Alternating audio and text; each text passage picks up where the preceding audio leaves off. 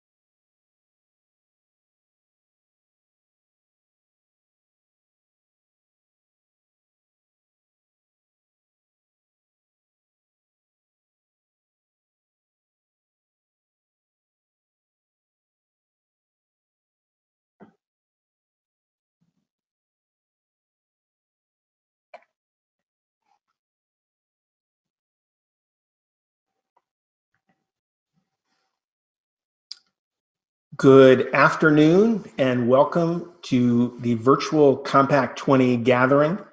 I am Andrew Seligson, president of Campus Compact, and it is an enormous pleasure to welcome you. I say good afternoon. That's true if you're in the continental United States, and we know that there are folks joining us from other places in the country and the world. We welcome all of you, whether it's morning or evening or night, and we appreciate your being with us. What I'd like to do for this opening session is to begin with some kind of housekeeping items related to this virtual conference, and then talk a little bit about the theme for this whole gathering, and then move into our first substantive session.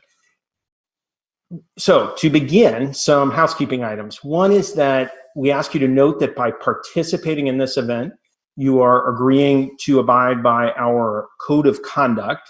Our staff will be sharing the link to that code of conduct in the various chats now on the social media platforms where you may be watching this. The code of conduct is essentially about keeping this space respectful and constructive. We appreciate your taking a moment to familiarize yourself with the policy, but if you simply behave civilly and respectfully, we shouldn't have any problems. So we, again, thank you for taking a look at that and also participating actively in that way. Secondly, we'll be recording each session today, and those recordings will be available in the coming weeks, so you can point others to those. If you have a question for any of the presenters throughout the conference, that goes for our first session where I'll be talking with Raj Vinakota, or any other session, you can simply put it in the chat in the stream you're watching on Facebook or YouTube Live, wherever you're watching it. We have staff volunteers who will be compiling the questions for Q&A happening at the end of the session, and then we'll get to as many of those as we can. If you have a technical question, you can also post it in the Facebook or YouTube Live chat, and one of our members, staff members, will be happy to assist. So that's a little bit just about how this will be operating. And we'll be streaming it free and live on those platforms, Facebook and YouTube Live, throughout the conference. Next thing I want to do is recognize our sponsors who have made this event possible. As many of you know, we intended this to be an in-person event in Seattle, Washington that now would have been 6 weeks in our rearview mirror. And as circumstances changed, our plans did as well. And we're incredibly grateful to our sponsors for sticking with us through that transition and for continuing to support us in an unknown format with very different opportunities for engagement and connection. And so we always appreciate our sponsors, but they deserve a really extra special shout out in this case. So I want to thank the All In Campus Democracy Challenge, who are, among other things, partners with us in the work of engaging students in voting participation. Compact20, the platform that we have developed in partnership with Liaison International.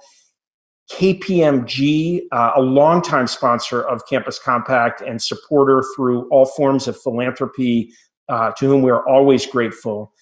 Up to Us, an organization that's focused on engaging young people in shaping the dialogue about issues that will affect their future. And again, partners with us substantively in the work of supporting dialogue and deliberative dialogue for faculty and students and staff. We thank the College for Social Innovation. They're our neighbors when we work out of an office space in Boston, doing terrific work, helping students develop the capacities to be change makers through a really innovative form of education. The School for International Training, again, a great contributor to teaching students how to be active and engaged contributors to the public good, both in the United States and around the world. And Stylus Publishing, who is Campus Compact's partner in publishing books that help advance our work, and they publish many other higher education related materials as well. We want to recognize our design sponsor, GD Loft, who created the beautiful branding for Compact20. They are led by a faculty member at Rutgers Camden, Alan Espiritu, an engaged faculty member who for years has been engaging his own students in publicly oriented design work. And so we really appreciate their support. You would have seen so much more of their work if we'd been able to gather in person in Seattle, but you see them in some of the design in the branding for the conference. And we also want to recognize our friend Lauren Kramer at Turnkey Events, our production sponsor for this event. Lauren had been working with us really for the last 2 years to prepare for the event in Seattle. She's an extraordinary event planner, and she has continued to work with us, dedicating a significant amount of her time to helping us make the transition to a virtual conference. And so if you need a person who knows how to make events work in person, online, etc., Turnkey Events, Lauren Kramer, we can vouch for them. One last note before we dive in is that I simply want to note that, frequently at conferences, a highlight is connecting with other people, meeting people who you've never met before, reconnecting with longtime colleagues. And we can't make that happen in precisely the same way in a virtual format as we might have in person. What we have done is created a Slack workspace for virtual networking around themes and issues. You'd have the opportunity to engage with presenters, some of the organizations I just mentioned who are doing important work in our area.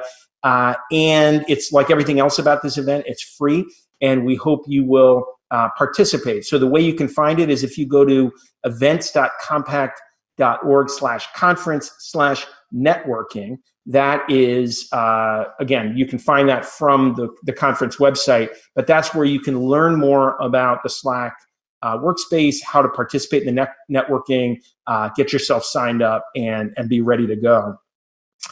I also want to mention, this spring has obviously been extremely difficult for everybody, for the country, for the world, for higher education institutions, for so many of us personally and our families and friends. It has also been a challenge for Campus Compact, and the long-term economic and financial impact of the crisis that we're in has yet to be fully felt.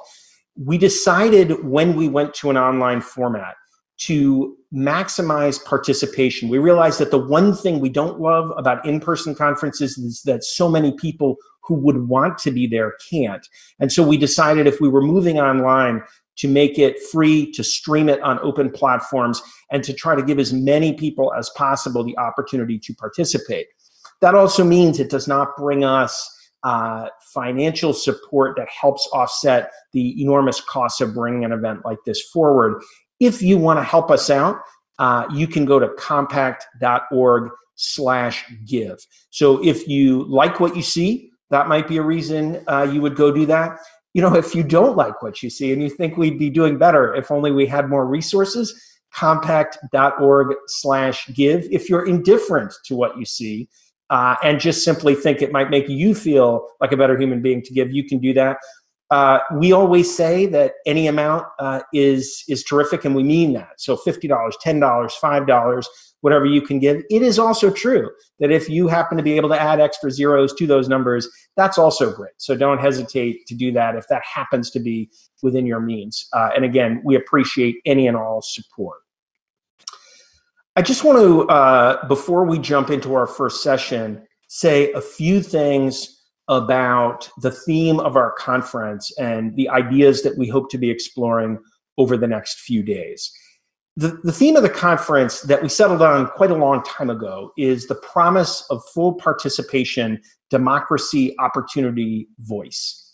And that theme really is grounded in a very short series of logical steps. We start with the premise that is behind all of our work, which is that the equal dignity of all human beings means that all of us should participate fully in the political, the economic, the social, and the cultural lives of our communities, of our countries, and of the globe. And we know that if we are to get to that vision of participatory public life, higher education has to contribute. Can't do it alone. We would need lots of social institutions, political institutions, economic institutions involved, but higher education is essential if we are going to make the kind of change that would make that vision real. And our reason for being at Campus Compact is to ensure that higher education has the motivation, the tools, the support it needs to make that contribution. We see ourselves as a key element of the movement for the public purposes of higher education on the road to full participation communities and a full participation country. And we all know that we are a very long way from realizing that vision of full participation. Polarization and inequality, the great forces pulling us apart over the last several decades in this country, they make getting there a generational challenge. We also know that the current crisis, the pandemic we are in, COVID-19, it both casts into sharp relief these existing divides, and it also exacerbates them, as both the health and the economic consequences of our current crisis are coming disproportionately to bring suffering to communities historically excluded from voice and opportunity, particularly low-income communities and communities of color. And we know that the current crisis is at its heart a public crisis. It is a public health crisis, but it is also a crisis of public leadership in which our most powerful elected officials have come to assume that they are not really accountable to the vast majority of us and our well-being. And all of this means that the challenge before us is both more urgent and more difficult than ever. It makes it easy to want to retreat into comfortable spaces of agreement. I think all of us feel like we've experienced plenty of pain this spring. And so going forth and engaging across difficult divides seems especially daunting and maybe unwanted. But I also think we know that that way lies catastrophe, that without somehow getting to a lasting consensus on the need to renew our democracy, we will remain in the sort of bouncing back and forth between the parties stalemate that leaves our major challenges unaddressed. We were not ready collectively in the United States for the current disaster. And if we don't change the nature of our communities and of our country, we won't be ready for the next one or the one after that. And we know in an interconnected world, a world already facing an enormous climate challenge, we know that there will be more disasters, more challenges, more crises. And the question is whether we will be able to face them or whether they will take us further and further apart from each other and undermine the economic progress, the political democracy that we all cherish. So our conversations over the next several days are aimed in ways large and small at building our capacity toward full participation communities. It is the long game. There are other games that can and should be played on much shorter time frames. They require all of us as active participants in our democracy and our communities to be engaged, to be involved, to be paying attention, to be communicating with our neighbors, reading news, registering, voting, getting other people out to the polls in favor of whatever view we believe makes the most sense right now. Those games have to be played. But the long game also has to be played, and that is the one that Campus Compact is focused on.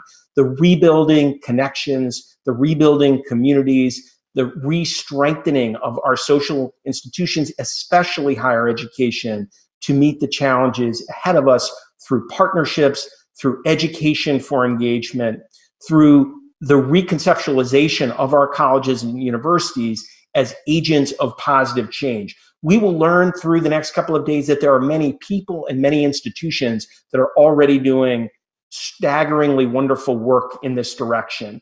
We need it to be comprehensive. We need it to be pervasive. We need it to be what American higher education looks like, start to finish. So that is the work ahead of us. I am thrilled that you are with us to engage in this conversation. We have a whole range of sessions, again, to dig deep into these questions.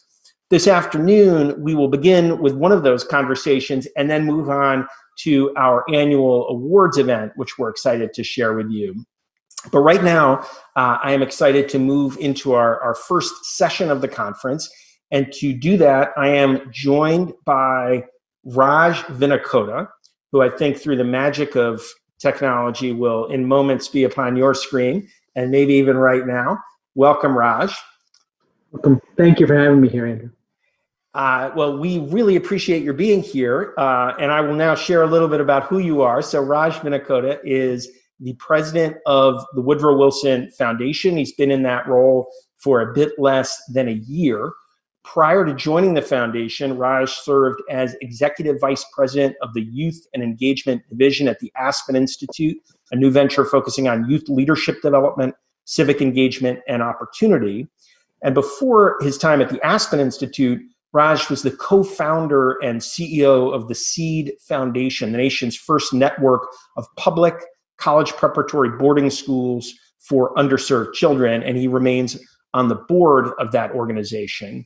Raj is a graduate and has served as a trustee of Princeton University. I won't read for you all of the many recognitions that Raj has received, but his extraordinary contributions in education, in youth development, civic leadership have been recognized widely, and we are very, very pleased that Raj is here with us today. And the occasion for that is in significant part a body of work that Raj has led, which he will tell us more about over the last year and change, focused on understanding more about civic education and redefining perhaps that field.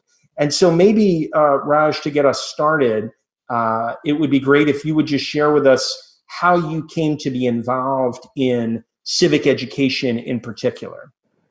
Sure. And Andrew, let me just begin with saying just how much of an honor it is to be here.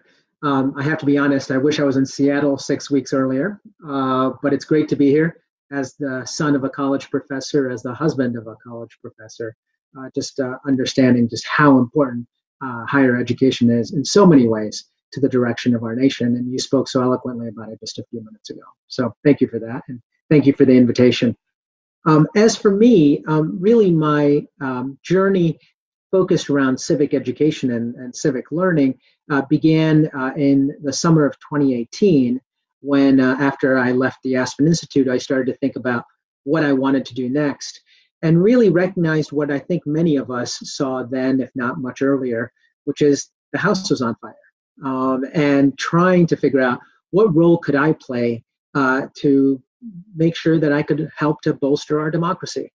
And over the course of the fall and into the winter, I was able to start working with a group of individuals all of whom were leading or engaged in program levels at different foundations, who were scratching their heads because they had spent millions, if not tens of millions of dollars in the civic education space. And clearly they weren't seeing the output that they were hoping to see. And so in January of 2019, last year, I undertook a year-long study to look into civic education, to try to better understand what it entailed, what were the major tension and issues, what were the definitions and even taxonomy of the space itself, and to do a landscape analysis and come up with some recommendations. And probably one of the most interesting things about that research was that it was funded by 3 foundations, led by the Hewlett Foundation and also supported by Bloomberg Philanthropies and the Koch Foundation.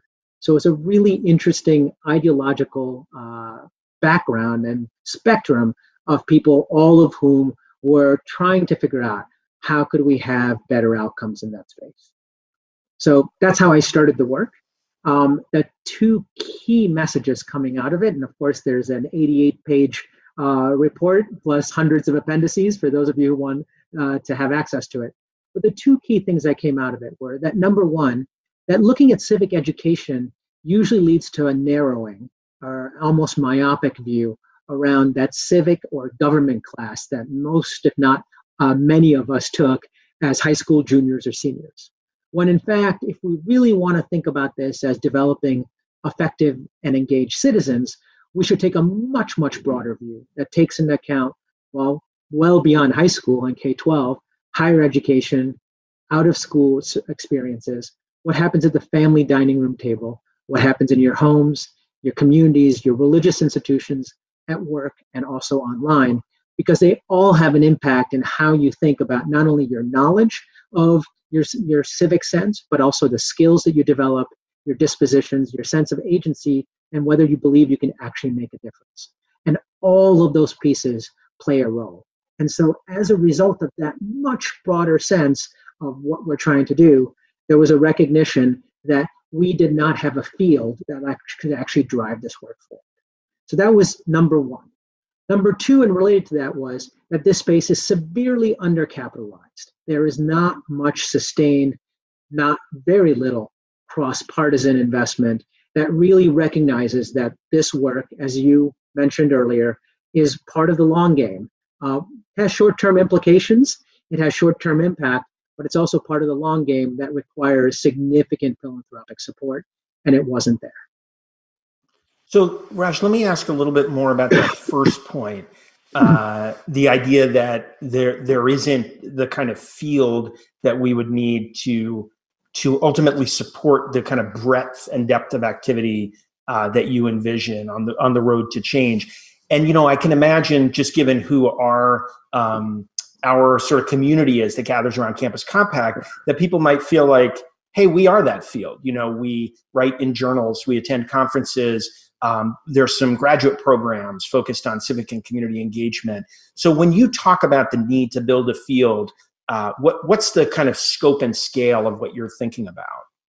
That's a great question. So there's a lot of research that's been done around just field building and what it takes and all of the different components of it. And I'm going to use one aspect of it as an example of why there isn't yet a field, and that is the shared identity.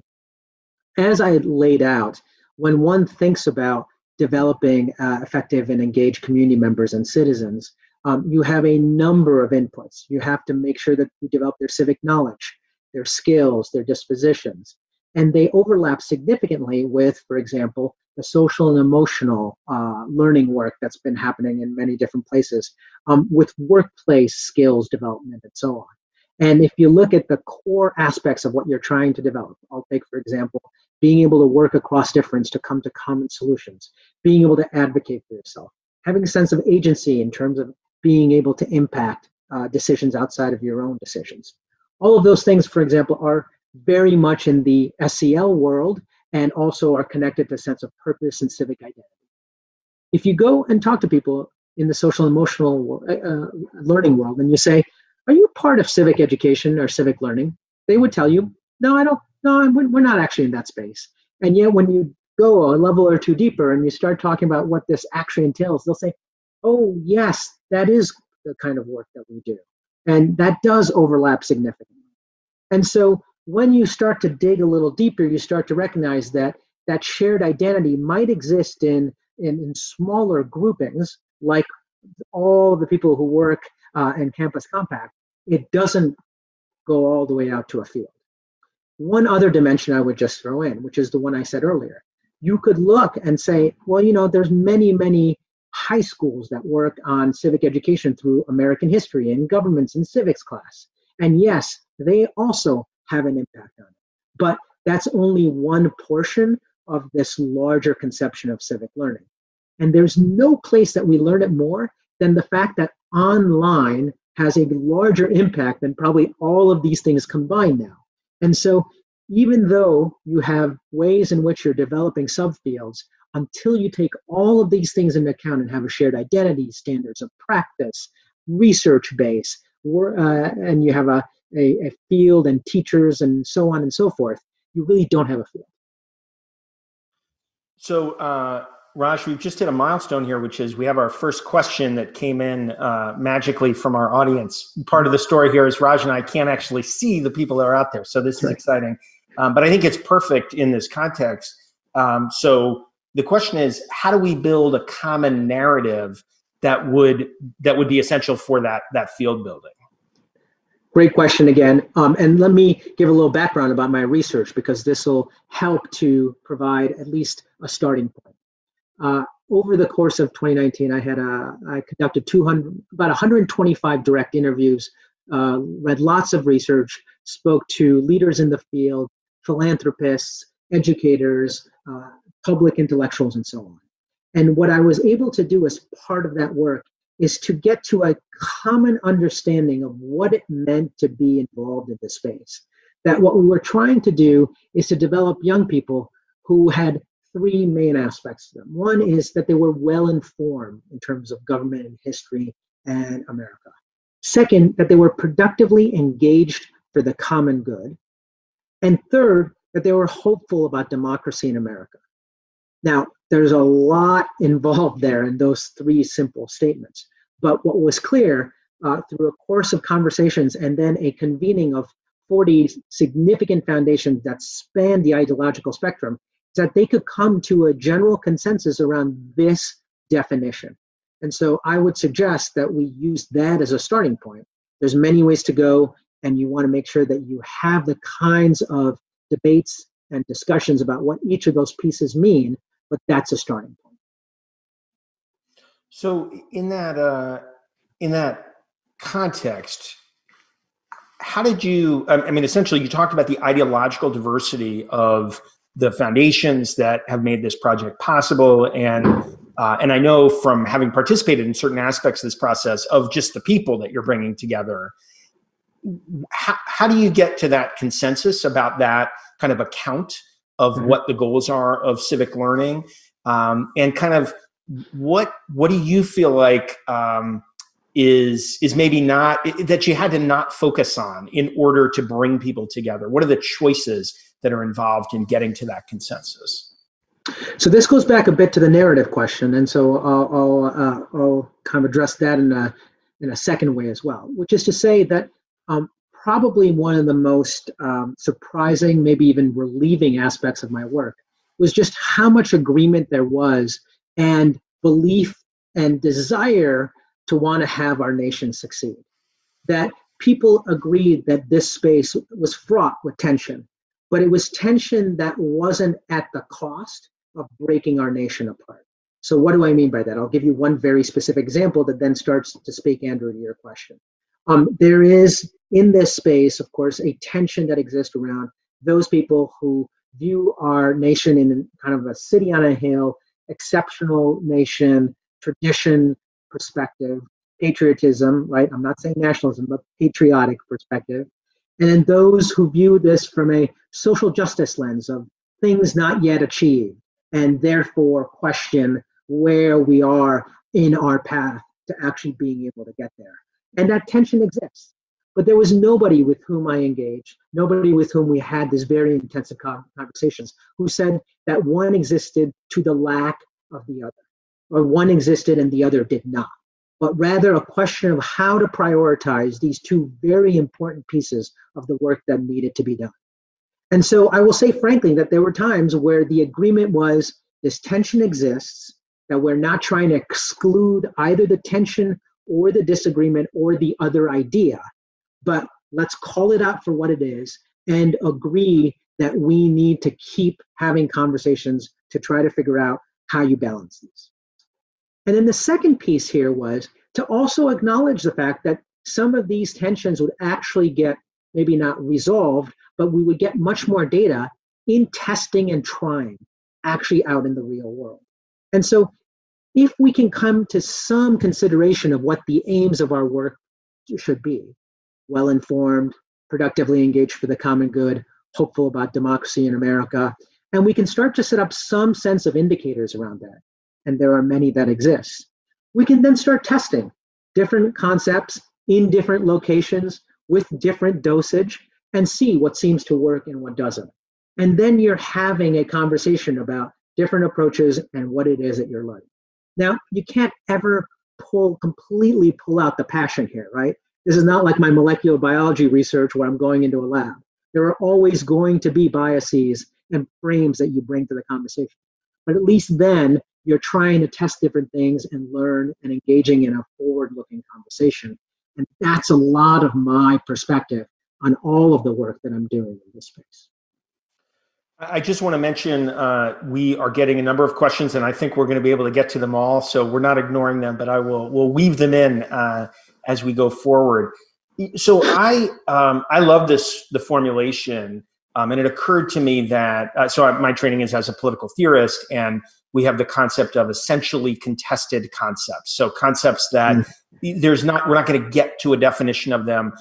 In debating what they mean, we are carrying out that is democracy. Democracy is one of those terms, all the big terms, justice, whatever else. They are essentially contested to the core. There's not some single definition. And I feel like the three things you've identified are also essentially contested, that part of what doing the work is engaging in the discussions about, well, what does it mean to be productively engaged for the common good, et cetera. But I also think that when I think about our community who comes together around Campus Compact, all three of those, and especially that productively engaged for the common good, I think resonate with the work of the experiential, civic, and community engaged learning that is at the heart of what so many of us do. So if we take seriously those kind of three goals, et cetera, what's the process? What's the theory of change? What's the work ahead to get to a place where we see young people and increasingly older people who exhibit those three dimensions? Let me give you this answer both on a very practical level, because I think many of the people engage directly with students, the community, both inside the university or college, as well as the community directly around it. And then I also want to give you a philosophical answer. The practical answer is literally doing and learning. That is to say, you have these contested views and you want to go out and engage with people and create a space where you're trying and testing different ideas, and everyone is learning in the work in the community, which is reading different conceptions of the common good, right? From Aristotle on down to talking about what might work, and then to say, okay, how can we actually create productive engagement? And what does productive even look like? And let's go try some of these things. And then making sure you come back and engage in a lesson learning, lesson conversations, even that hopefully is connected to some sense of output and outcomes. Now, you may not do it through just one event, but if you hold yourself accountable to say, we'd like to be able to think about the following indicators, both in terms of personal development and how we're productively engaging in our community to be able to move something, let's see what's working. Let's test different things. Let's, in seeing those different things happen, then come back and say, both on an intellectual level and then in terms of the actual test, are we seeing what we intended to see, right? You can now see my bias as being a molecular biologist in terms of having this hypothesis, going and testing and so on. So, and I think that everyone in the kinds of communities that you're talking about is able to do this. And if you can bring in the knowledge and have the kinds of conversation that say, should we be Burkean in terms of being very deliberate, or should we be looking to make huge changes and really try to upset the apple cart, and what seems to work? That those kinds of things can be done actually in a practical sense in the communities in which we work. That's at one level.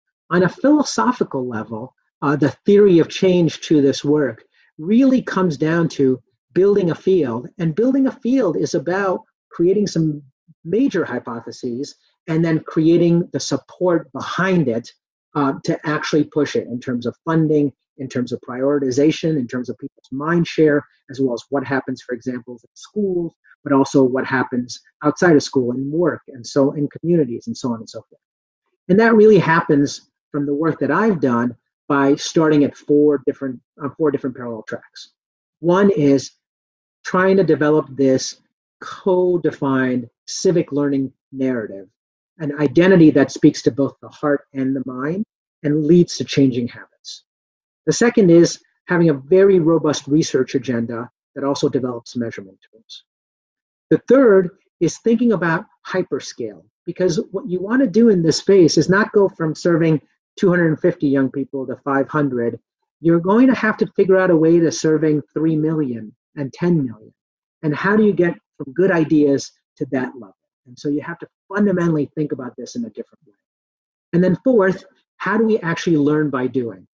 Start a set of pilot programs in different environments, red, purple, blue, rural, urban, test this larger conception of civic learning and use those lessons to inform the other parallel tracks. So I want to pull in one of the questions from the participants here, which is, and I just partly because you just signaled at it, but I wondered if you could go a little deeper. What do you see as the role of humanities education in particular? I think obviously we're at a moment where institutions of higher education are facing cuts in many cases. Humanities disciplines are often seen as kind of distant from some of the workforce development outcomes, et cetera. So what's the role of humanities education in this civic learning ecosystem? There's so many answers to this. And let me just make sure that I start out with naming my bias. I went to a liberal arts university, so did my wife. So my whole family went to liberal arts institutions. I was on the board of a liberal arts institutions. I am very, very biased here. My father was a professor at Jesuit University, so was my wife. So not surprisingly, I believe deeply in the idea of liberal arts and humanities being at the core of the development of every young person. And why do I think this is important? You actually hit upon it just at the end of that question, Andrew. There's a tendency to want to silo the kinds of skills and innate abilities, what one is calling social and emotional development, that we want to have in every young person, and think of it in a very either rationalist kind of like this is what you need for work type of perspective, or in terms of output of this is the degree you want to achieve. When in fact, if you actually go and look at the skills you're trying to develop in your workforce, especially your 21st century workforce, what you find is it almost completely overlaps with the same set of civic skills that we've been talking about wanting to develop for millennia. And that it overlaps with the types of dispositions that you want to have in every citizen, little c, of your community, in terms of having agency and being able to work together and so on and so forth. So I think that there's a tendency to want to rip these things apart and create silos, when in fact there's greater power in bringing them together and demonstrating, no, the very skills, the very thinking, the very approach of looking at the tensions of issues and trying to figure out, kind of a Hegelian thesis and antithesis to synthesis type of mechanism is actually the way in which people work to problem solve. And that's what you want on the shop floor. It's what you want on your white collar, and it's what you want in your leaders. And so I actually think that you can take a liberal arts education and apply it both to the civic learning aspects of it, to the workforce aspects of it. And I think that at times trying to create the silo actually hurts the ability to sell this. So I will want to move back toward kind of building the story of kind of how we make the things happen that you're talking about. But I'm wondering if we can take one kind of turn down a spur and just consider how is all this, like when you started this research, You, because you study molecular biology, may have known there was something called a coronavirus. But the rest of us did not. And I'm wondering how the current crisis affects either your thinking about the issues that you've been exploring or the practical work, or both.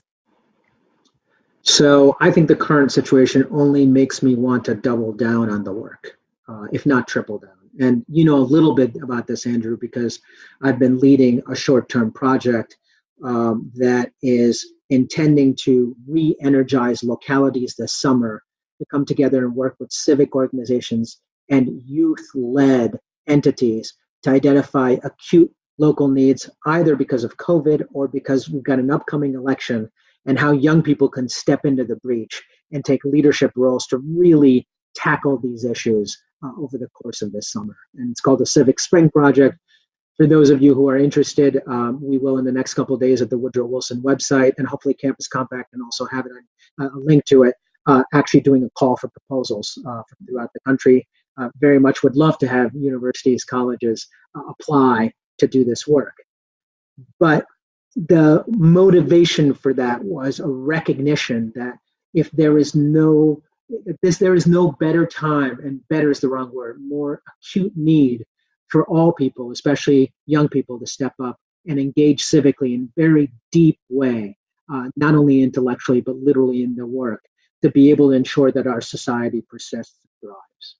And so when you think about all of this work and the skills that we're trying to do, in a very real sense, I would hope that everyone who is part of this work thinks about not only what are you teaching and how are you ensuring that you're getting through the semester, but also how can you ensure that the skills that you're developing and everyone who's engaged in the work with you now takes them in the summer into real practical ways of ensuring that our local communities can sustain themselves, can thrive, can be ready for whatever happens this fall, can be prepared for the election, can be prepared for whatever happens next with this virus and all of its implications. We need people to step up, and we need to give them mechanisms to do it and make sure they have the skills and dispositions to approach that. So just to stay and maybe go deeper on some of the issues we've been exploring, another question that came in that I want to get to before we move further, and maybe it leads you into some of the kind of next steps, but the question is really about the sort of sharing an interest, the questioner, in the idea of a common narrative, but also recognizing the reality of the deep fragmentation and specialization of higher education. And one example they give is that even in our field, that sort of people use community engagement and civic engagement in ways that are either sometimes a little bit vague and don't really define a lot, or they actually carve out the sort of more political understanding of civic engagement in contrast to community engagement. So, you know, what is our chance for bringing us together around a common narrative, given our tendency toward fragmentation and the kind of glee that sometimes academics take in having a particular thing that is separate from other things? I think it goes back. So it's a very real question, right? And there are multiple questions embedded in that. One is about language and definition. Another one is related to taxonomy and grouping. And another is about means to an end. And I would always go back to what are the aims that we intend to achieve in terms of the long-term goal, the actual long-term impact and outcomes we want to see, and then giving great space to be able to determine the mechanisms by which we want to try to achieve it and see what works. And recognizing, of course, that it's human beings, and so it's not about trying to create widgets or even some of the experiments that happen under a petri dish in a lab. Some of these things may not be as replicable as other things. And so I raise that simply to say that it's okay for us to have slightly different definitions and slightly different views of how to go about attacking the problem if we start from a common conception of what it is that we're trying to achieve. And that's the tension where we need to have the conversation, right? You started this whole day off, Andrew, by talking about wanting to make sure that there was full involvement, right, in our democracy. And I would say, knowing this, and I've also know who I've mentioned as being my funders, that is not a contested issue, that there is common understanding and desire to want to get there. You can then start to have very real debates about how you define what having full involvement and engagement really looks like, and then very real debates about how to get there. I think if you start with having debate about how to get there and what's the best approach, you're never actually going to make it. You need to provide a kind of flexibility to test and letting, if not 1,000 flower bloom, at least letting us to test many, many different things and then see what things are worthy of trying again and trying in different places. So a couple more questions that I think also are worth staying with here. One asks, essentially, in the context of a world defined by a whole bunch of inequalities, what role do dissent and social justice movements have in student civic learning? Okay, so now I want to separate out here for a moment a little bit about my own research and the work that I did that tried to create a collective sense of where people are from my personal view as Raj Vinakota, right? And this is one of those positions and situations where things can get a little dicey between the two, right? In the sense that if we want to think about concepts of dissent and social justice, I think they need to be at the core because they are motivating factors that actually lead people to want to engage and want to see change. And I'm certainly one of those people.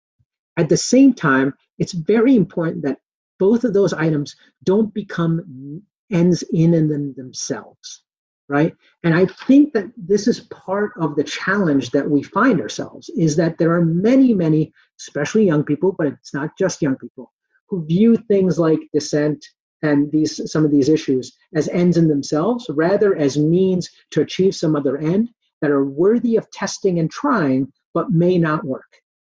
And if they don't work, then are worthy of putting to the side and going and trying something else.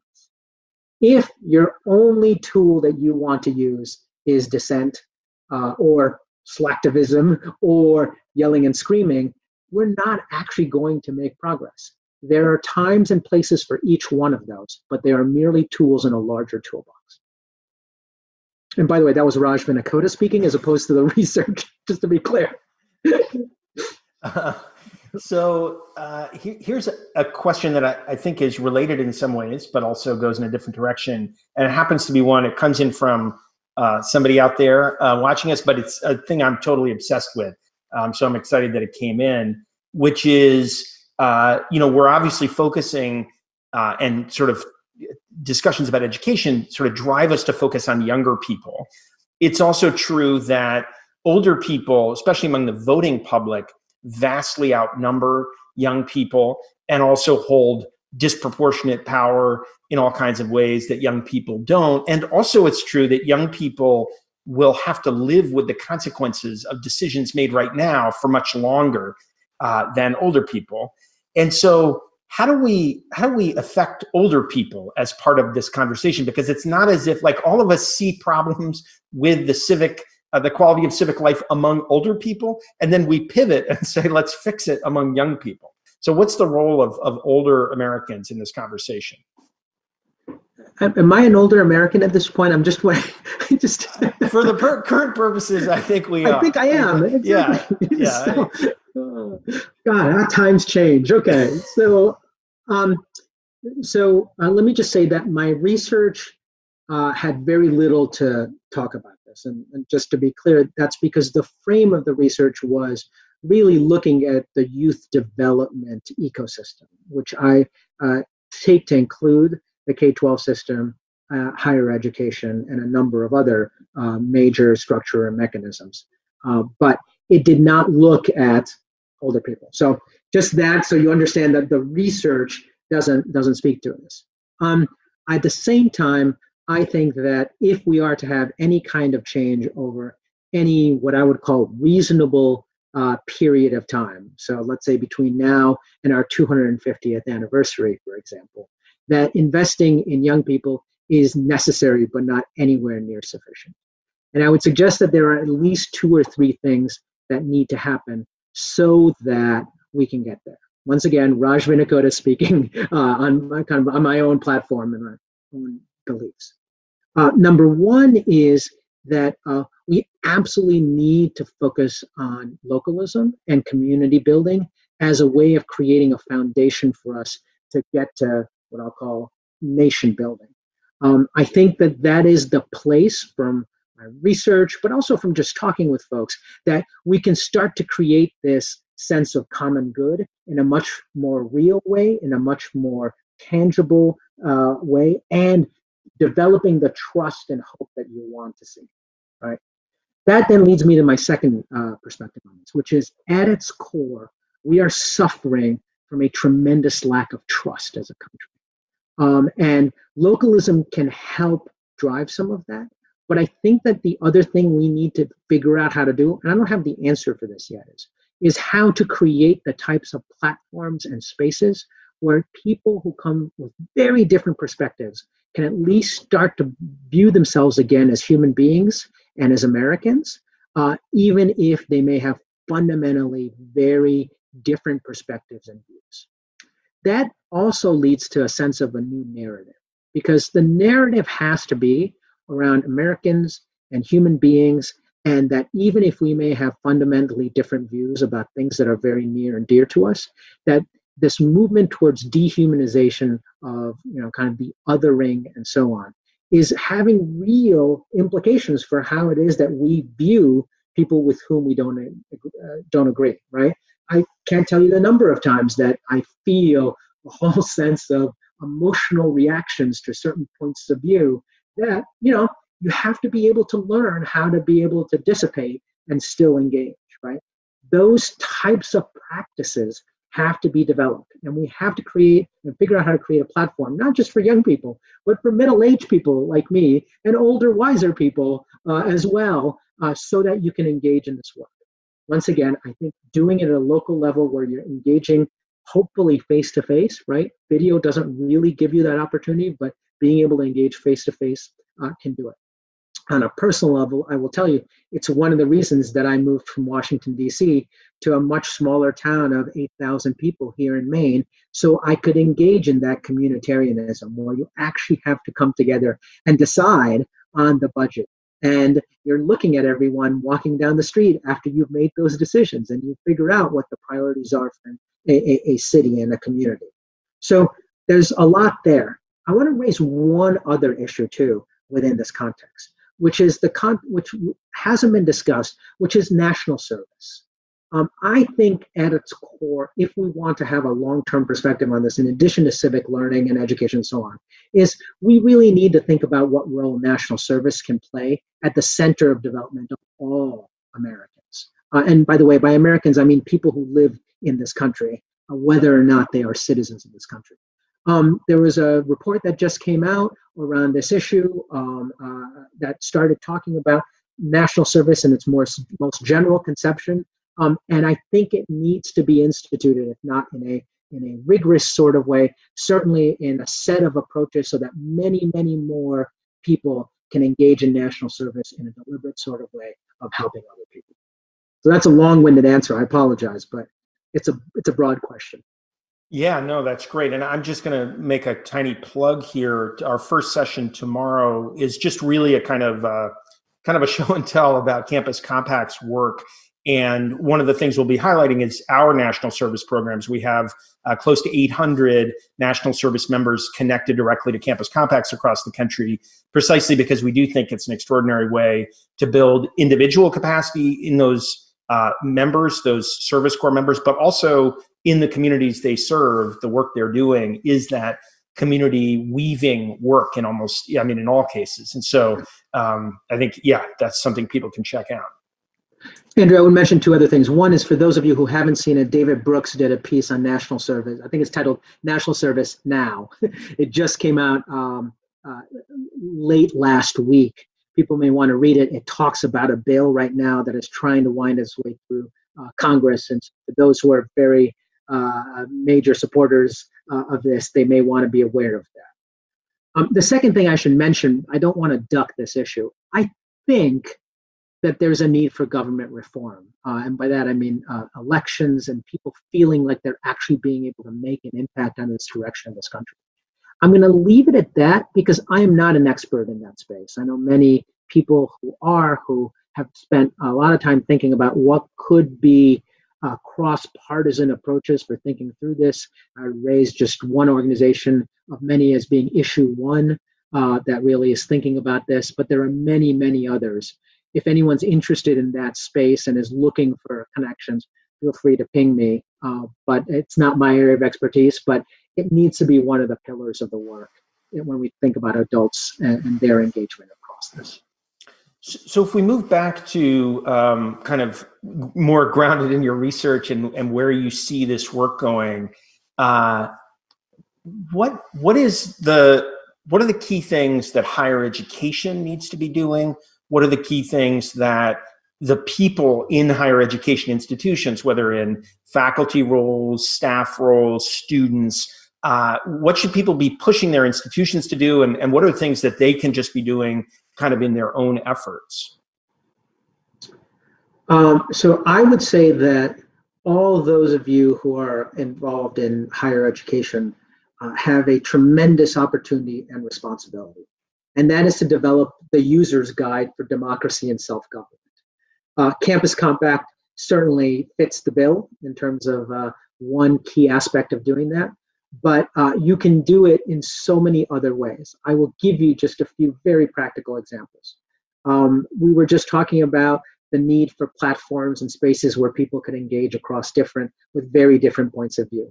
Universities, colleges, all higher education institutions have an opportunity to do that, frankly, in a way that I took for granted when I went to college. And I wish I had other opportunities, again, for such environments. And so creating the space for people to challenge each other, to think through deeply, to come with some basis of thinking about their own perspectives, thinking about other people's perspectives, i.e. being educated in a small E sense into the conversation, not only allows you to actually think about the content, but also starts to develop the practice, right? The habits of mind, the habits of thought that are so important that we want everyone to take. And in that way, you're a role model because you need to be able to demonstrate that. You need to be able to demonstrate, right, F. Scott Fitzgerald's capacity to take two competing ideas and still be able to hold them in your mind, think them through, come to some kind of synthesis, or think them through and come to some agreement, a view about why one takes precedence over the other without demeaning the person or the persons who are making those arguments. I think that's critical in the way in which you walk and talk and chew gum in all of the spaces that you're in. There's a second aspect of this, and it links both the localism work I was talking about in my prior question, but it also links to what is the role of your institutions in the larger space, especially in this environment. You have a tremendous responsibility, not only to everyone who attends your institutions, but to the community around you.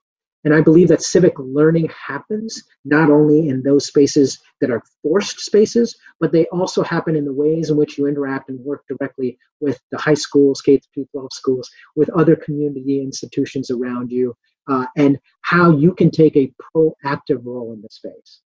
Believe it or not, I will assert for this moment that you actually are better resourced than almost any other institution around you, even in this highly resource scarce environment. And so anything that you can do that actually leverages your capabilities in those communities is really, really powerful.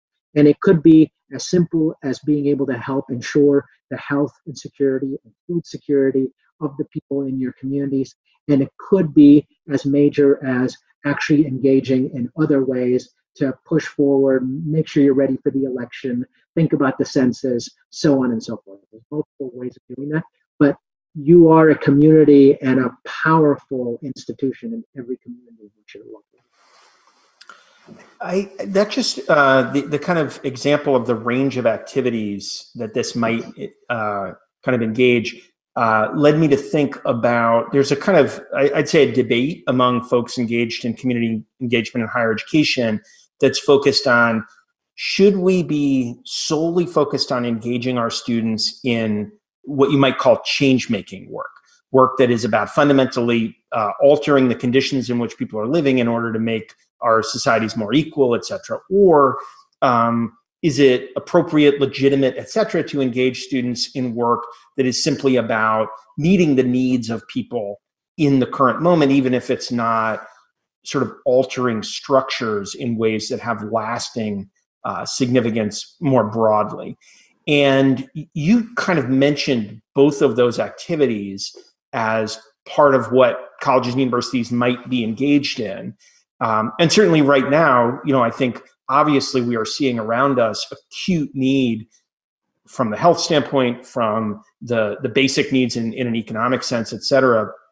And I'm wondering, as you've been kind of engaging with these varieties of thinking about civic learning and thinking about it in this ecosystemic way, just what your thoughts are about whether there is learning to be acquired for young people through both kinds of work, change-making work and need addressing work, and if so, what might be different about them?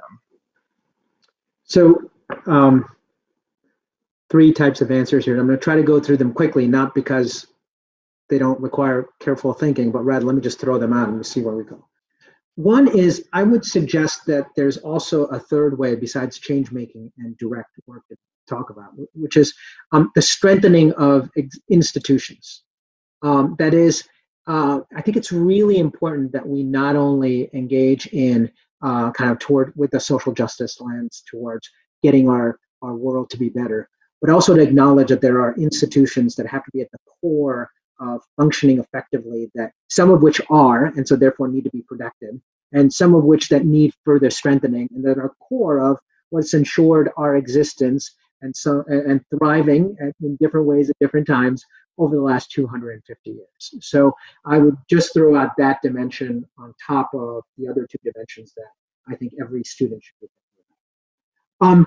In terms of this debate of and challenge around systemic versus direct work, Andrew, you're probably challenged with this too, which is like in the philanthropic world, how are people really, kind of coming at this and saying, okay, if I have a finite amount of resources, where am I going to put it now in a time of very acute basic needs, and yet a very clear understanding that this is a moment in time where you may be able to move systems in a way that's usually not the case, right? And unfortunately, these things are orthogonal, and you can't measure one versus the other in some simple kind of mathematical computation.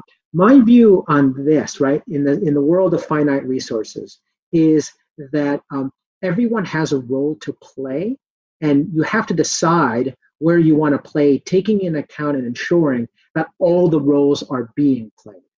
Now, that may sound awfully highfalutin, as some people would say, philosophical, as what others would say, but I want to be honest about people have certain capacities, assets, capabilities, passions that come at this, and figuring out which one of these are important at this moment in time, I think is really, really critical.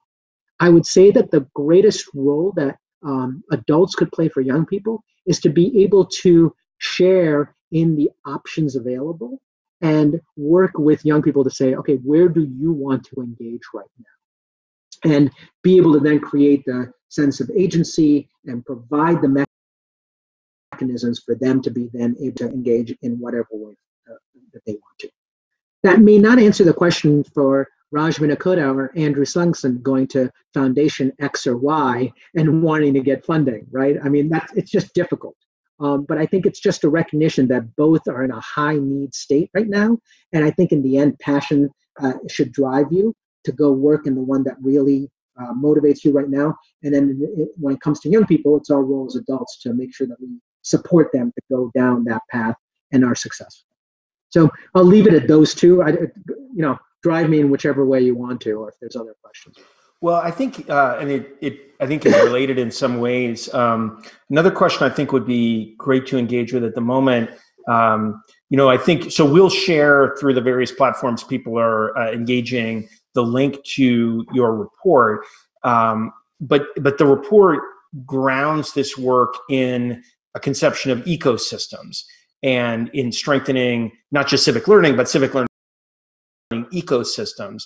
And I'm wondering if you might talk about the role of partnerships, the role of connections among institutions, organizations. How does that fit into the kind of idea of ecosystem building, and why is it important for organizations to look around and think about potential partnerships?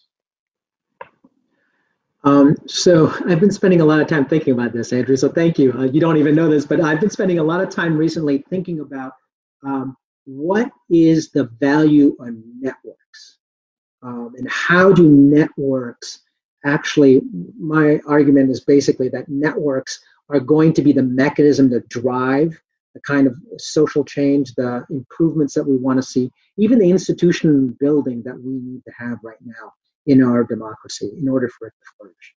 And so there is no single institution or player that has the leverage in our current societal framework to actually be able to drive the change, because it requires so many different dimensions to be impacted, from in terms of the actual work and the standards of practice and the research that's necessary to understand this, to the grassroots mobilization, to the policy drive that you need to make this a possibility, local, regional, state, federal, to the narrative development that needs to happen. That can't happen just because one person goes on their Twitter feed and decides that they've created that mechanism, right? And so networks are, in my sense, going to be the only way in which we drive change at scale. And to your change makers type of perspective, I think it's really, really important that young people and that our institutions model this work. And so what does that mean? I think it means that you need to recognize what are the assets and strengths that you bring to individual networks, to institutional networks, and focus on how those assets and strengths then connect with other people's capacities. Where can you double down because you're both very good at certain things? Where can you complement each other to try to move mountains? And that requires a level of humility in at least two ways. Number one is recognizing what you're good at and what you're not good at. And number two is recognizing that you're in this for the long game, that this kind of change doesn't happen overnight, that it requires a tremendous amount of resources, starting with intellectual and talent and people, but also funding and so on and so forth. And so you have to see this in the long game sense, but that's where actually networks can accelerate the work and make it more likely to be successful. I was recently just reading a book, Leslie Crutchfield's How Change Happens. And she talks about the power of networks to actually be able to drive significant change and take some great examples across the spectrum. And that was where my thinking around networks was developing very recently. So I hope that answers your question. Yeah, no, that's great. It's interesting because one of the insights that I associate with her from an earlier book that I can't remember the name of, Forces for Good, maybe? Yes, yeah. Is the idea that the forms of organization that lead to producing social goods, public goods, are very different than the forms of organization that lead to the creation of private goods. And that, I think in higher education, that's a constant struggle, whether kind of corporate models are appropriate to the university. And I think it's we're going to see that battled out not one more time, but right now in intense ways, given resource scarcities, et cetera.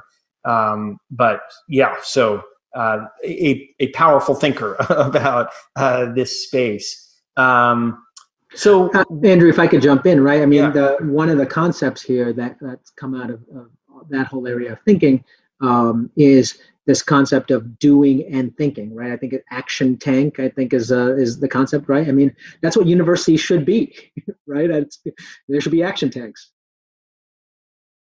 Absolutely. And again, we're seeing some that have really shown tremendous capacity to spring into action in that way, which has really been striking because it isn't what we always associate with our institutions. I think this will be, well, we'll see how many we have time for.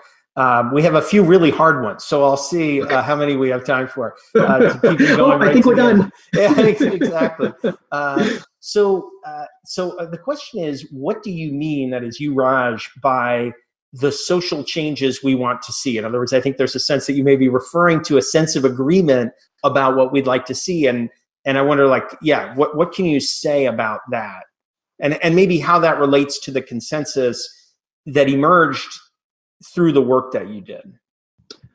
I think there's a recognition that our social fabric is frayed, is fraying and frayed, and don't know how much more it can withstand. And what I mean, the social changes we want to see is the concepts of trust in neighbors, in others, this tremendously worrisome set of measures about how Democrats think of Republicans, how Republicans think of Democrats, and yet at the same time a set of measures. I think that came out from a group called Common Ground that actually talks about the fact that the middle is just fed up and tired about all of this.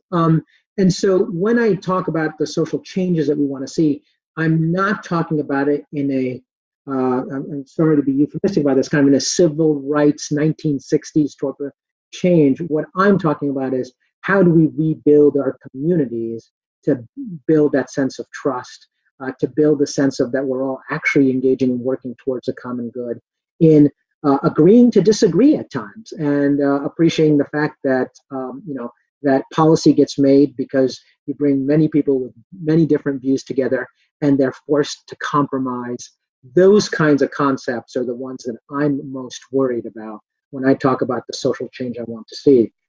In addition to that, I would go back to a comment I made earlier, which is kind of a recognition that part of what we want to see is this tension of both elevating kind of a patriotic history view of our country that does celebrate it for what it has wanted to be and has been in so many different ways, and yet also kind of this social justice angle that says, but not yet there, not yet close to there, and so we want to continue to go on that path to come as close as possible to what the Declaration of Independence stated.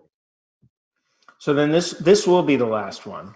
Okay, so I'm assuming this will be hard then. That was a tough one that you handled very well. So we have to see whether we can keep up in the ante. I think the question is kind of motivated by our conversation about the recognition of deep inequalities that exist now, including in access to high quality education and high quality civic education. And, in the context of wanting to provide examples of successes that show that a pathway is possible, I think both to us and also in the context of education for young people, do you have some examples for you about contexts in where people have successfully come together to combat inequality and actually move us closer to some of the values? Like what would we be pointing to, either that says this is possible, or that is the sort of thing for students that we would say this is where you can find, where we can dig in and understand what happened? So I would actually have people go look at a couple of different things. One is, for those of you who are aware of the work that Weave communities are doing, community building, you can go look up a Weave. I think it's both based, there's some of their work is based at the Aspen Institute, and you can look in their website. There's also a Weave community. And Andrew, after this, I'll send you a link to kind of a larger set of communities that has hundreds of examples of communities coming together to try to work to deal with inequality and how to support each other and so on and so forth. So that's one way I would say. Number two is, even if actually, number two would be to go look at institutions like Better Angels and institutions like that who are working now in multiple states and thinking about both the psychology of how to work across difference and so on. So there are institutions now that are expanding fairly quickly that are around this issue. The third I would say is, and I want to be very careful here because I understand that I have a bias as a education reformer who was involved, kind of with starting the seed schools and then running them for 18 years. I would say that there are issues where significant groups of people with very different perspectives came together with good intentions to try to achieve greater equality. Whether we succeeded or not, I think, is a different question than whether we actually came together across significant political perspectives and viewpoints and tried to make a difference. I would argue that a significant portion of the education reform movement was just that. I would also argue that the movement, that education reform movement, had many, many problems, right? I'll point out two because I was involved in them. Number one is thinking way too much about measurement as the mechanism, especially measurement around ELA and math, as driving the focus of whether or not we were successful institutions. I think that was a problem. I think that pendulum swung too far. The thought was good. I think at its core, there were many good ideals there, but it didn't actually take. The second one is failing to recognize that the path to success doesn't end at the doors of high school. Many, many of us thought that if we gave you a high school diploma and got you into college, our work was done. And it took us a decade of work before we even started to recognize it, and another decade that we're just finishing up before you recognize that actually this is a much longer path around which you need to develop a whole set of systems. I say that simply to say, I'm not suggesting that it was some kind of perfect world, but rather that there are times where you have many different people come together with the intention of trying to do different things. That's one example. I could probably think of a few more. And I would also urge you to go look at Weave and other institutions there that are trying to do it from the local basis and moving out.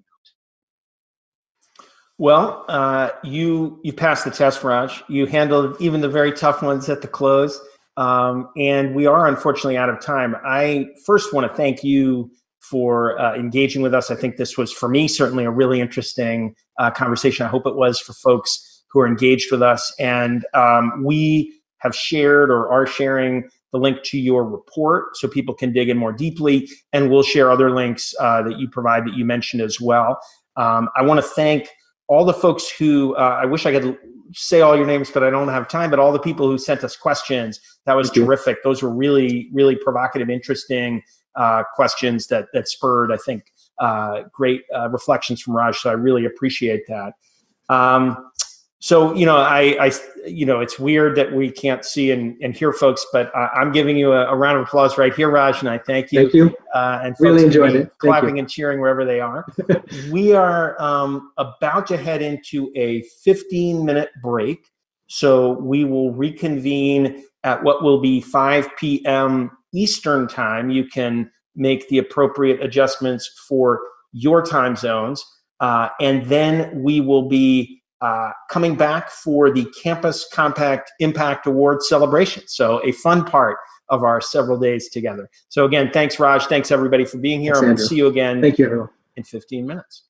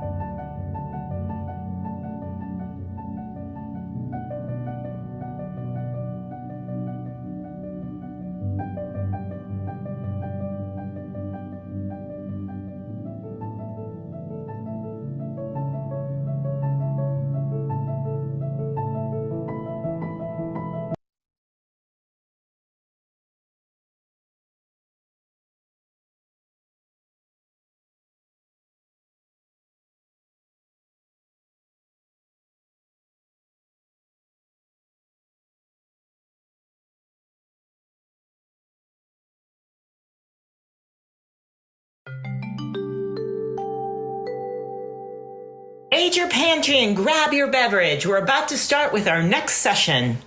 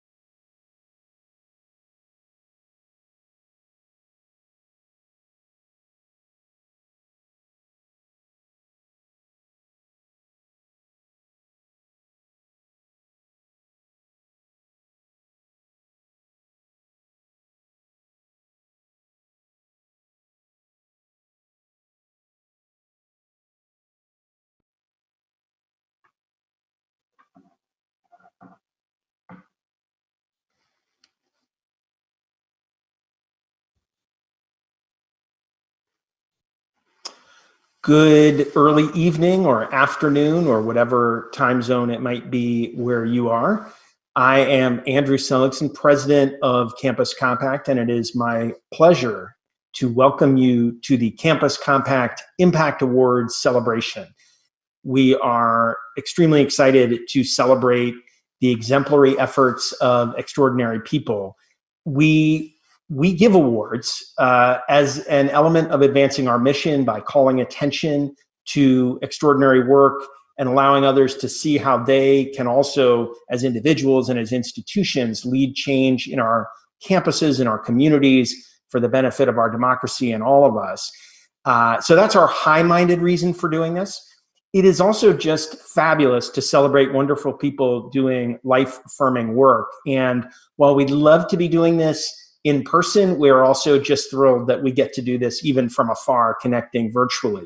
So you should feel free to whoop and holler in your homes or wherever you're joining from. If you know our recipients, feel free to post positive comments in the chat or the social media feeds. If you don't know them, but you're just excited by what they're doing, you can share that. And, I think a lot of us over the last months have learned that our collective human capacity for ingenuity and creativity and finding ways to connect is unlimited and extraordinary. And so join with us, have a little fun as we also do this serious work of celebrating extraordinary achievements and people who are blazing paths for all the rest of us. So I'm going to be joined at various points by different colleagues from Campus Compact, and I'll introduce them along the way. And so we will begin with two of our awards that honor terrific faculty members doing great work. And we'll start with the Ernest Linton Award for the Scholarship of Engagement. I do want to mention for both this award and the one that follows, we are really grateful to the Swearer Center at Brown University, who has been a great partner with us in every aspect of making these awards happen. And it's a lot of work from putting together the process to executing it. And so we really appreciate everything that they put into this. So the Ernest Linton Award for the Scholarship of Engagement pays tribute to the memory of Ernest Linton, who raised the profile and status of faculty professional service both nationally and internationally. Linton was a Holocaust refugee from Germany who came to the United States as a young man. He studied physics and became a physics faculty member and administrator both at Rutgers University and at UMass Boston. He participated in creating many things, many institutions that persist, including the Coalition for Urban and Metropolitan Universities and its flagship journal, Metropolitan Universities Journal. And in all of his work, Linton sought to ensure that the university was relevant to the social and political questions of the moment. He championed a vision of service that embraced collective responsibility and an understanding of colleges and universities as catalysts, not only in the discovery of new knowledge, but also in its use in addressing social issues. The award honors early career faculty members who, through their teaching, their scholarship, their professional service, and their civic and community engagement, advance the public good through innovative reciprocal partnerships. And here to tell you about the recipient and finalists for this year's award is my colleague, Clayton Hurd, Campus Compact's Director of Professional Learning. Thank you, Andrew, and good afternoon or evening or morning, wherever it may be you are. It's my pleasure to present the next two Campus Compact Impact Faculty Awards. The recipient of this year's Ernest A. Linton Award for the Scholarship of Engagement for Early Career Faculty is Christina Santamaria Graf, Assistant Professor of Urban Teacher Education at IUPUI. Dr. Santamaria Graf has expertise in bilingual multicultural special education and applies her skill in working with Latinx immigrant families of children with disabilities in community-engaged, family-centered projects. Her scholarship focuses on the ways that community-engaged partnerships can transform inequitable practices impacting youth with disabilities at the intersection of race, class, and other markers of difference, identity markers of difference. Her efforts are currently focused on family as faculty approaches in special education programs, which position community stakeholder knowledge and knowledge making as central to the process of transforming systems. This work has contributed to deep reciprocal collaborations, not only in her department and university, but among families, practitioners, administrators, and policymakers statewide. Reflecting on her own work in and with communities, Santamaria Graf writes, and I quote, "Rather than entering with ready-made solutions, the work I do is centered in ways to disrupt power hierarchies that in practice do not serve communities, but instead may harm or oppress. The true purpose of community-engaged work is to remember our shared humanity, to be intentional in our words and actions, to embody humility courageously, and to assure equitable processes and outcomes for everyone involved. We are pleased to honor Christina Santamaria Graf with the Ernest A. Linton Award for the Scholarship of Engagement for Early Career Faculty.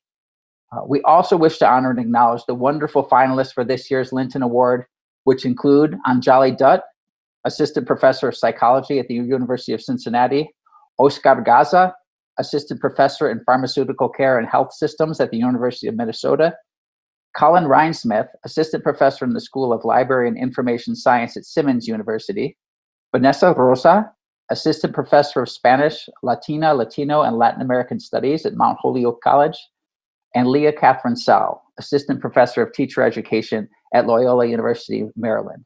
We applaud all of you for your outstanding work and your commitments to community-engaged scholarship. All right, thank you, Clayton. And the second faculty award that we are presenting this evening is the Thomas Ehrlich Award for Civically Engaged Faculty. Thomas Ehrlich is and has been for a long time an exemplary leader of higher education's efforts to strengthen democracy. In a variety of roles as Dean of the Stanford Law School, Provost at the University of Pennsylvania, and President of the University of Indiana, he contributed to the growth of our movement. He chaired the Campus Compact Board of Directors. Tom has authored important studies on educating students for participation in democracy that I think have been influential for many of us involved in this work. And he remains a great friend of the Compact and still an engaged teacher and researcher at Stanford University.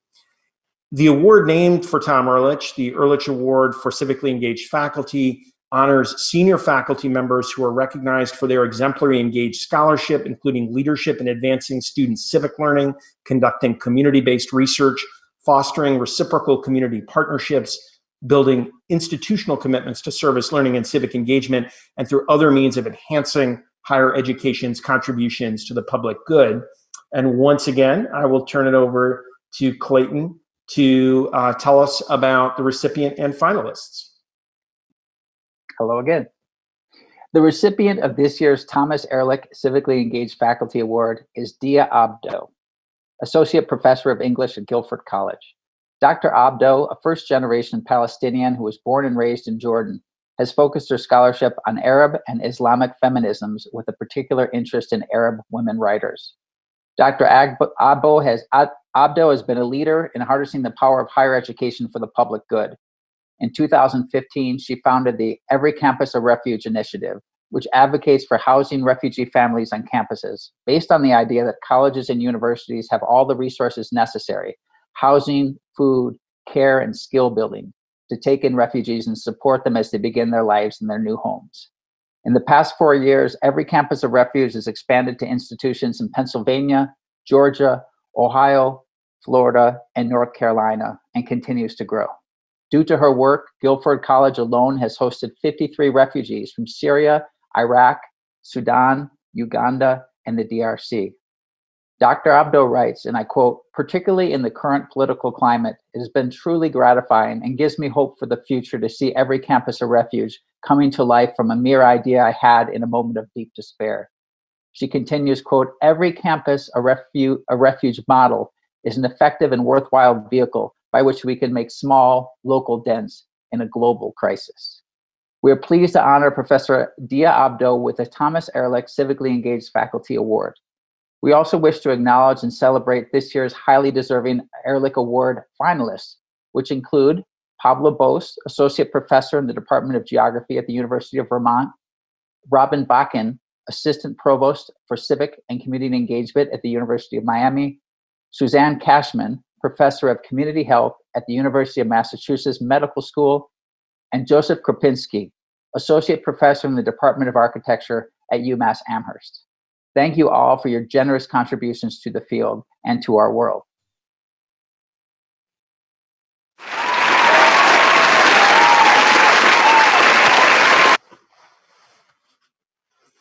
And I brought a hat that I could tip for the occasion to our extraordinary faculty winners.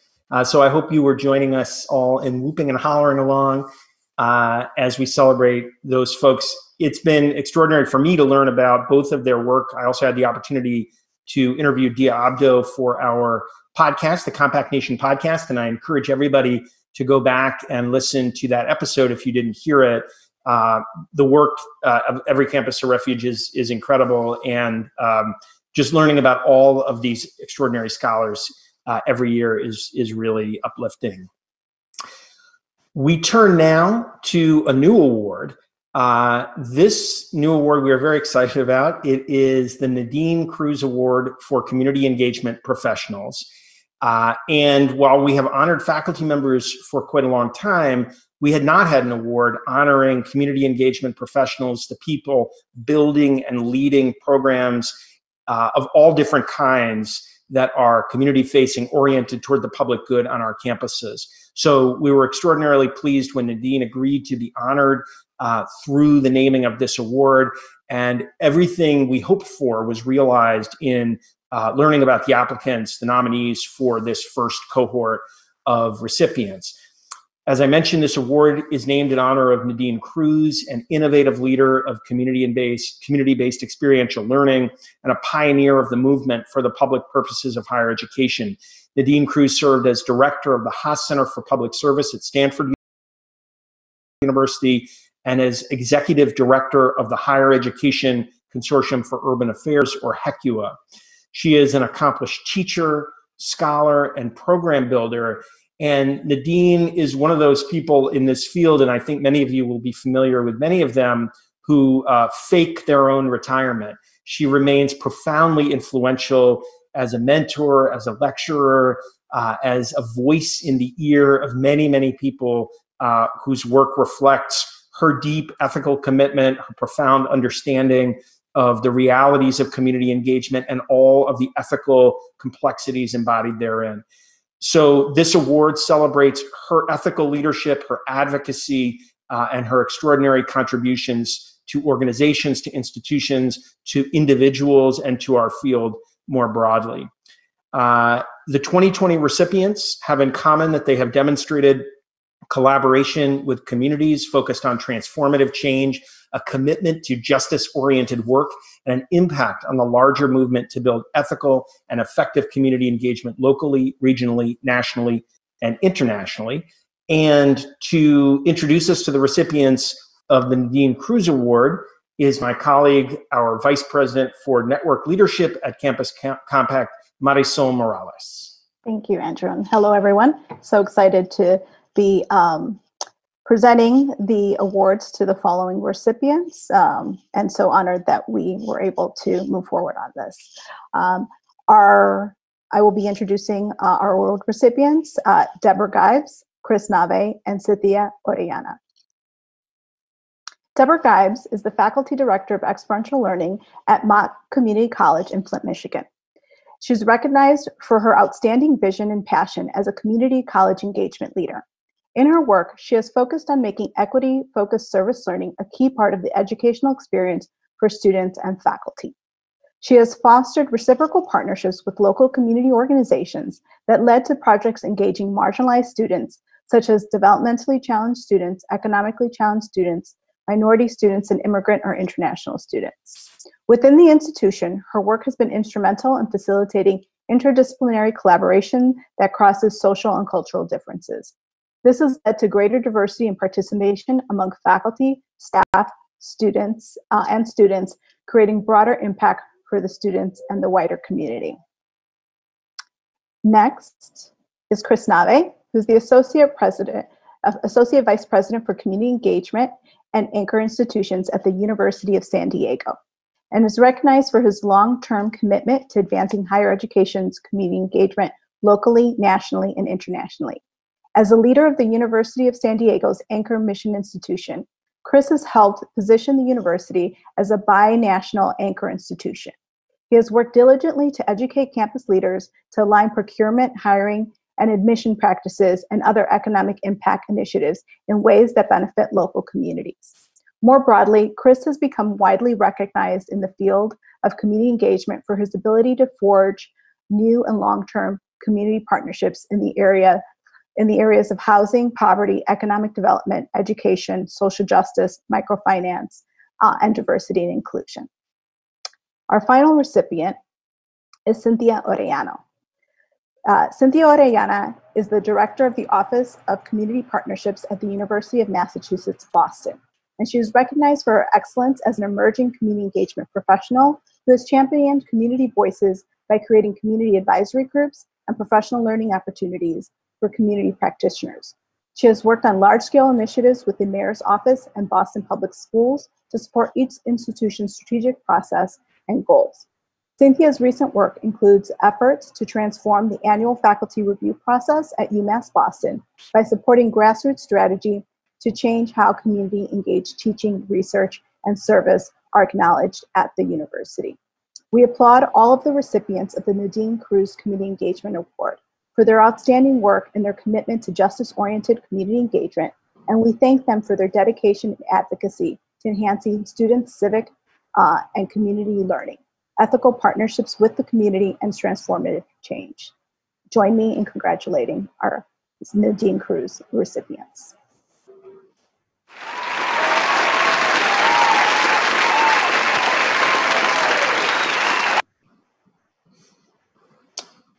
All right, and this time around, I raised a glass rather than tipping my cap, but we're keeping the celebration going. I am excited now to move on to 2 awards. I also want to mention the vagaries of being in our different places. Some kind of weather event is happening around us in Boston that I'm being a little distracted by. So I will, unless the windows blow in, I will stay with you here. I'm excited to turn to 2 awards, again, new awards that we launched this past year, recognizing institutions for institutional transformation. The Richard Grassi and Eduardo J. Padron Awards recognize respectively 4-year and community colleges that have successfully implemented institution-wide efforts to address issues of public concern by aligning teaching, research, practice, and values in service of the common good. We will discuss the 2020 recipients in a moment, all of which have undertaken comprehensive efforts to advance the values articulated in the Campus Compact 30th Anniversary Action Statement of Presidents and Chancellors. And in fact, several of the institutions are led by people who were actively involved in the process of shaping those commitments. So I'll start with the Richard Grassi Awards. This award is named for Richard Grassi, President Emeritus of Wagner College. During his 5 years as provost and 17 years as president of Wagner, Richard Grassi transformed his institution into an educator of active participants in democracy and a partner in transforming the diverse working class neighborhood of Port Richmond on Staten Island, where Wagner College is located. Richard focused not only on the transformation of his own institution, but also of higher education more broadly. He served as president of the Coalition of Urban and Metropolitan Universities. He chaired the board of the Association of American Colleges and Universities. And most fortunately, from my personal perspective, he served for 4 years as the chair of the board of Campus Compact, during which time I had the opportunity to work very closely with Richard and saw his deep humanity, his real commitment to students and to the people doing work of all kinds on his campus and throughout higher education, and his belief in the possibilities inherent in every human being and the obligation of higher education to find and help bring those possibilities to flourishing. So we are thrilled to have the opportunity to honor Richard through this award. I'm about to identify the winners of the Grassi Award and just say a little bit about them. I want to mention that each of the winners of both the Grassi Award and the Padron Award also submitted videos, and we will be showing those short videos documenting their community and civic engagement work during the breaks between sessions throughout the conference. So the first recipient of the Grassi Award is Augsburg College, where Paul Pribino serves as president. And Augsburg is, okay, so we may have these slides in a different order. So we'll work our way to aligning what we're saying with what you're seeing. So we apologize for that. Augsburg University is recognized for its commitment to serving as an anchor institution in the Twin Cities, mobilizing institutional resources to benefit local neighborhoods and helping to drive inclusive economic growth in the region. Through mutual grassroots partnerships, including with the neighboring Cedar Riverside community, Augsburg University has built trust as an active member of that community. Through their new strategic plan, Augsburg 150, Augsburg University has further committed to economic sustainability, interfaith leadership, and equity and racial justice. Our next recipient is Bard College. There we go. Bard College is recognized, and I should mention Leon Botstein serves as president at Bard. Bard College is recognized for its commitment to extending opportunities for liberal arts education to communities historically excluded from opportunity. A cornerstone of this work is the Bard Early Colleges High School program, which provides access to credit-bearing, tuition-free college courses in the liberal arts for high schoolers from Manhattan, Queens, Newark, Cleveland, and Baltimore. Students who participate in the program are taught by college faculty in undergraduate seminars and receive college credits up to an Associates of Arts degree. Other programs offered by Bard College, such as the Bard Prison Initiative, further demonstrate their commitment to access to education for marginalized groups. Our third recipient is Metropolitan State University of Denver, where Janine Davidson serves as president. Metro State is recognized for its comprehensive institution-wide approach to planning for institutional change, which has included a civic action plan, emerging assessment, connected efforts across departments, and clarity around institutional goals. As an urban land-grant institution, MSU Denver has committed to being an institution of the city, an integral, visible part of the communities within which it exists. MSU Denver demonstrates a clear and active commitment to strengthening its understanding of urban issues and to partnering with and serving its neighbor organizations in order to better meet the needs of the metropolitan area. And the final institution recognized through the Grassi Award is Seattle University, located in the city where we all would have gathered under other circumstances. Stephen V. Sunborg serves as president. Seattle University is recognized for its deep place-based commitment to the neighborhoods adjacent to the campus. A highlight of this work is the Seattle University Youth Initiative, a partnership with community-based organizations, local government, and K-12 schools to create a cradle-to-career pathway of support for 1,000 children and their families in a 2-square-mile neighborhood next to the campus. The program has built trust between Seattle University faculty, staff, and students and community partners, has helped increase academic achievement among local elementary school students, and contributed to the overall health of the community while providing excellent learning experiences for Seattle University students. So join me in recognizing all of the Grassi Award winners.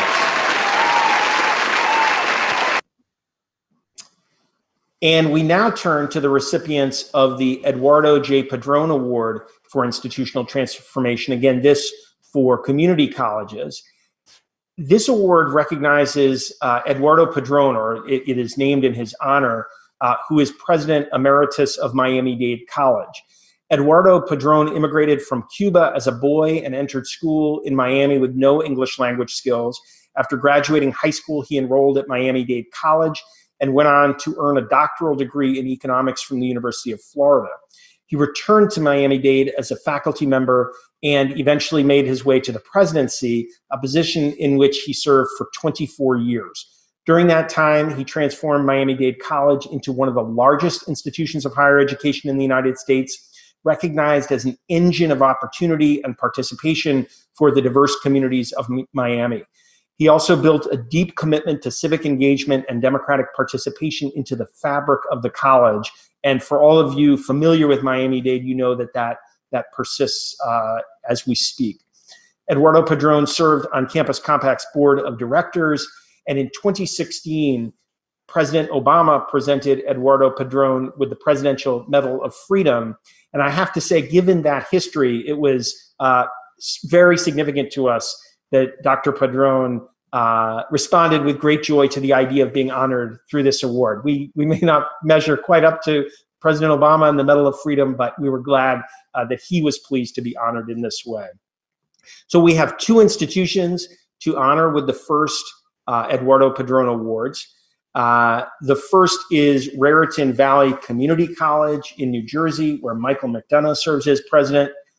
Raritan Valley Community College is recognized for its longstanding commitment to providing every Raritan student with civic and community-based learning experiences. Service learning opportunities are deeply embedded in student life and in the curriculum, with service learning courses offered in every academic department.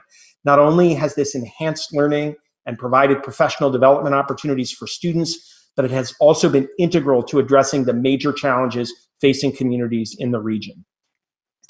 And our second recipient, again from the city where we would have gathered, is Seattle Central College, where Sheila Edwards Lang serves as president. Seattle Central College is recognized for its high level of commitment to social and economic inclusion.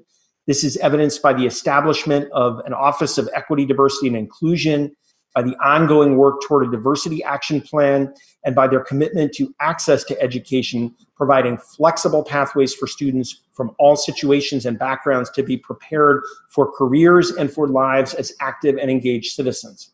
The result of this work has been the establishment of a wide variety of programs in partnership with local schools and community-based organizations, including the Seattle Promise Program and the Academy for Rising Educators. These programs have already demonstrated a measurable impact on Seattle Central colleges and the local community. Please join me in recognizing these recipients of the Eduardo Padron Award for Institutional Transformation.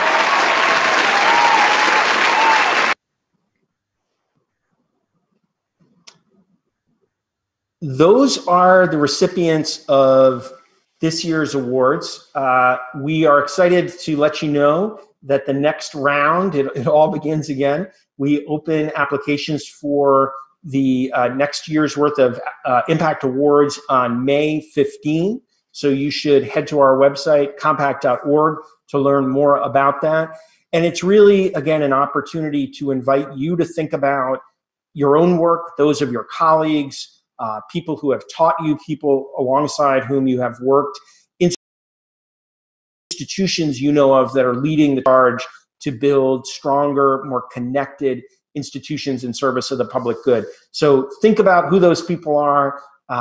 Imagine getting a nomination together And I hope that we will be learning about folks whose work is exemplary and the kind of work that can inspire and motivate all of us. So that concludes our awards ceremony and our celebration. I want to mention that we will be back tomorrow, starting up a full day of conference activities at 11:30 a.m.